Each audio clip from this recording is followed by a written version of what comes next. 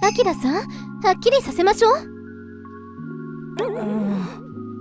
二人の少女に詰め寄られているこの状況、いわゆる修羅場というやつだ。けどこの修羅場の原因はちょっと普通ではなくって、私は確かにアキラさんの恋人になりたい。でも葵ちゃんがアキラさんを好きな気持ちが私と同じくらい大きいのも分かります。ですからアキラさん、はい、アキラさんは葵ちゃんとも付き合うべきです。そう、二股するべきです。なぜこんなことになってしまったのか、少し時を遡ろう。おはようございます、アキラさん。静香、居候、高校3年。おはよう静香ちゃん。何をしてるの？朝食の支度です。やっぱり朝は大事ですから。おはように、無理しなくていいよ静香さん、私がやるし。葵、妹、高校1年。いえ、居候させてもらってるんですから、これくらいのことはしなきゃ私の気が済みません。分かったから包丁を下ろして。怖いから。俺はアキラ、義理の妹である葵と雨の公園で出会った女子高生の静香ちゃんとの3人で暮らしている至って普通の会社員だ。葵とは5年前に互いの親が再婚して兄弟になった。今ではその辺の実の兄弟より仲がいいと思う。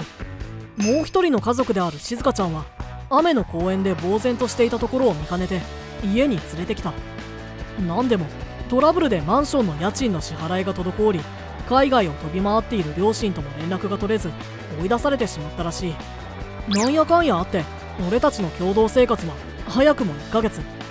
平穏な日々に俺はささやかな幸せを感じていた。どうしましょう。水。ダメ、待って。静香さんって本当に家事が苦手なんだね。ごめんなさい。でもそっちの方が愛嬌あっていいよ。私静香さんのそういうとこ好きだな。葵ちゃん、もう葵ちゃんが妹だったらいいのにな。キューくすがったいよ。葵と静香ちゃんは仲が良く、まるで実の姉妹のようだった。あの日までは。突然だが義理の妹から恋心を抱かれる状況をどう思う？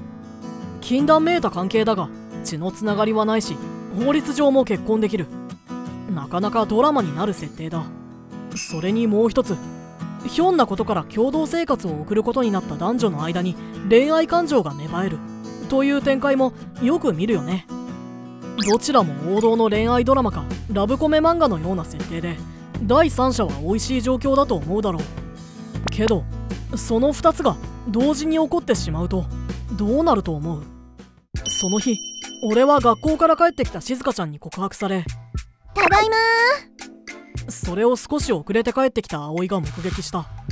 顔をこわばらせた葵の頬を涙が伝うのを見て、俺と静香ちゃんはおそらく同時に気づいた。俺に向けられた葵の行為が兄弟の域を超えていたことに。俺たち3人の日々はこれで壊れてしまう。そう思った矢先だった。アキラさんは葵ちゃんとも付き合うべきです。そう、二股するべきです。なんか静香ちゃんがおかしなことを言い出した。静香ちゃん、今なんて？二股してくださいって言いましたけど。聞き間違いだったらよかったな。そんなのおかしいって。二股なんてそんなの変態がすることじゃん。他の人がどう思おうと関係ありません。私たちの幸せは私たちが決めるべきです。確かにそうなのかもしれないけど、変態だっていいじゃないですか。それは嫌かな。でもそういうのって良くないことだし。よかった、葵は反対みたいだ。けど1ヶ月1ヶ月だけなら試してみてもいいかな。だからさ、二股、お兄はその間にどっちと付き合うか決めて。それがいいです。3人で付き合いましょうね、葵ちゃん。あんまり大きい声で言わないでよ、静香さん。恥ずかしいなもう。そんなわけで気づいたら俺は両者公認で二股することになっていた。翌朝、気まずい。兄、おかわりいらない？ああ、もらおうかな。静香さん？私がやるよ。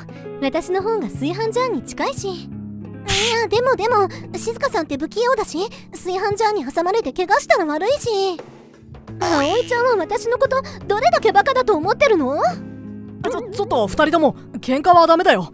ご飯は仲良く食べようよ。はい、アキラさん。お兄がそう言うなら。これじゃあ身が持たない。ところでアキラさん、今度の土曜日ですが、お仕事お休みですよね？うちの会社土日はちゃんと休ませてくれるからね。それではですね、よろしければデートをいたしませんか？いきなり何を？何って恋人になったんですから、デートをするのは当然のことですよね。そうかもしれないけど。ちょっと待ってよ静香さん、それって抜け駆けでしょ。ずるいよ。お兄も私とも付き合ってるんだから、ちゃんと二股してよ。こんな叱られ方するの俺が人類初だろうな。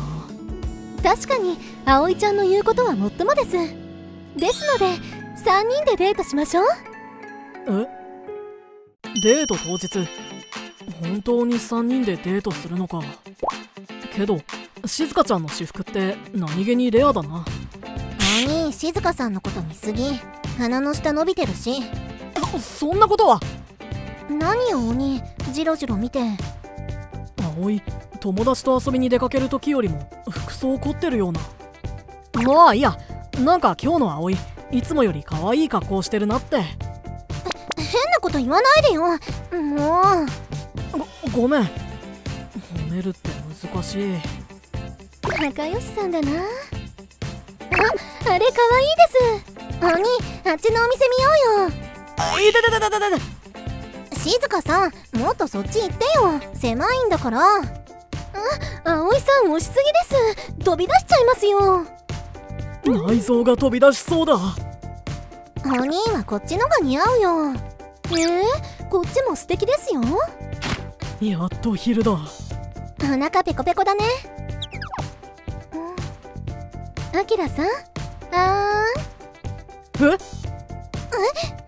すから、です。恋人なら必修科目と聞きました。必修なんだ。それじゃあ。どうですか？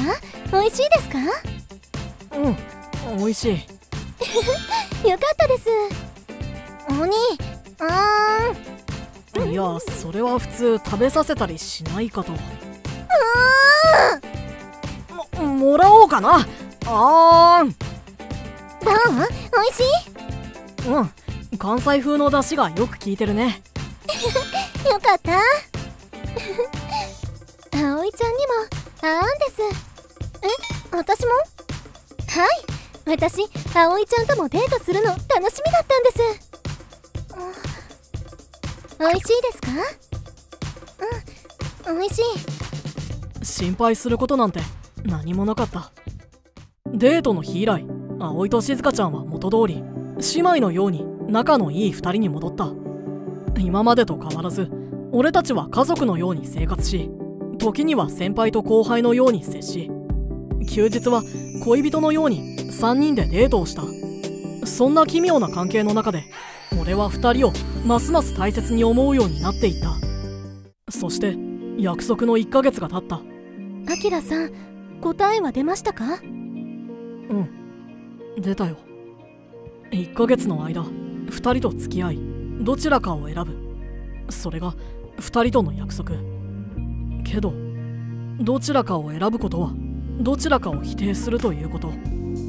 大切な2人のうちどちらかが涙を流す。そんな結末はごめんだった。だから葵、静香ちゃん、俺は2人とも同じくらい大切だ。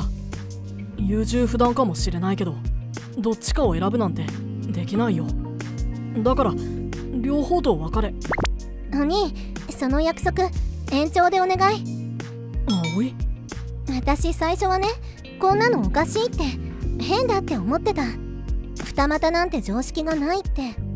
でもさ、もう常識で考えるのやめた。静香さんと気まずくなるのも嫌だし、お兄のことも本当に好きだから。だから静香さん、私たちはライバルだけど仲良しの友達で家族、それはこれからも変わらない。どうかな？私もそれがいいな。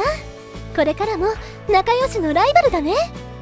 そういうわけだから、これからも仲良く二股しようね、お兄。アキラさん、3人で幸せになりましょうね。いや、一体どうしてこうなった？可愛い義妹と雨の公園で出会った女子高生。この先、俺はこの2人のどちらかに陥落する日が来るのだろうか。それはまだ誰にもわからない。漫画エンジェルネコオカチャンネル登録よろしくお願いします。